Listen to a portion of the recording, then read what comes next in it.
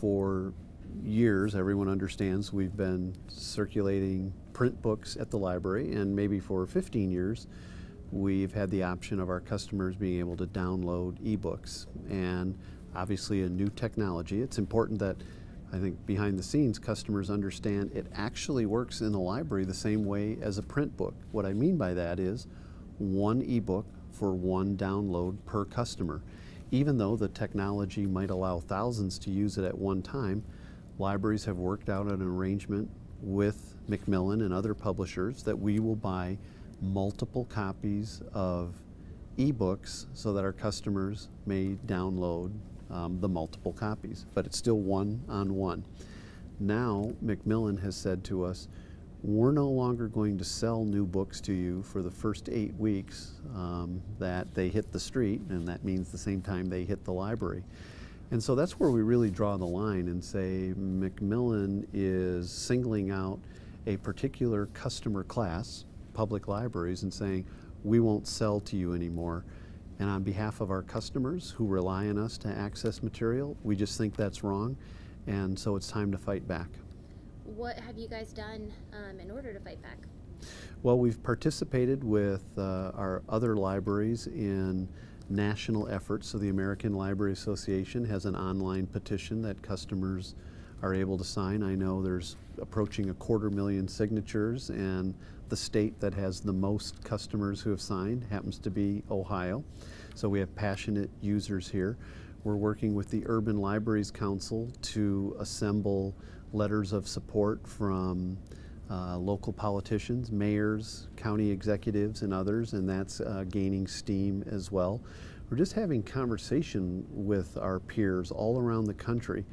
How are they reacting to it? What are they hearing from their customers? Sharing information with each other about what we should decide to do. And for Columbus and the other libraries who make up our local consortium here that share digital downloads, we've decided we're not going to buy Macmillan during this time period when they're allowing us to only have one copy regardless of the size of our library. We just think that's wrong, and it's time to, as I said, fight back. Macmillan claims to have many conversations with librarians, but we're pretty networked with our peers all over the country, and while there may have been a few conversations, there haven't been many.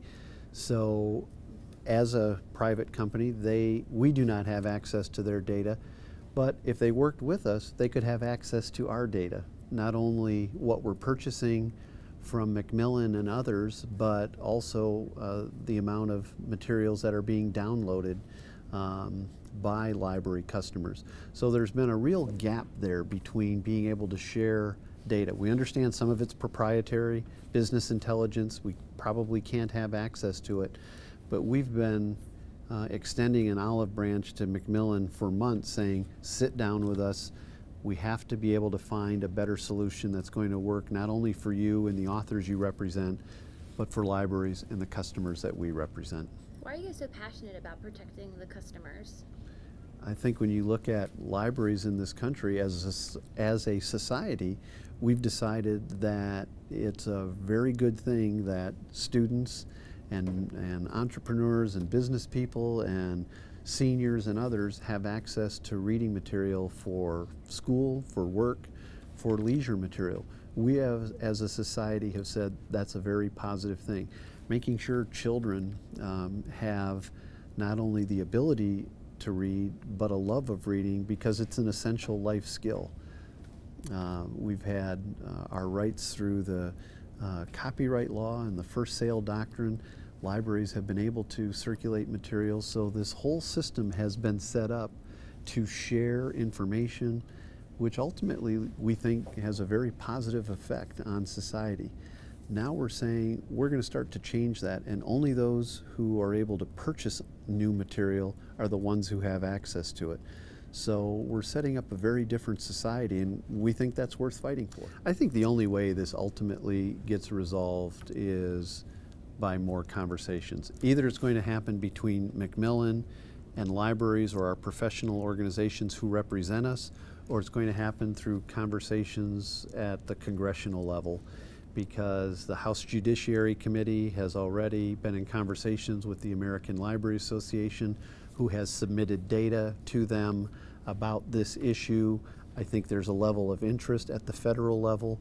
So we can spend our time talking to each other and working out a viable solution, or we can spend a lot of money on attorneys and having them represent us. And I think we all lose at that level. It would be just good business sense for us to sit down and work this out and just find a solution that takes into account everyone's interest, and I think we can get to win-win. So the physical checkout of materials today is about 12.5 million, and the digital, which would be eBooks and e-audiobooks, is a little over 3 million.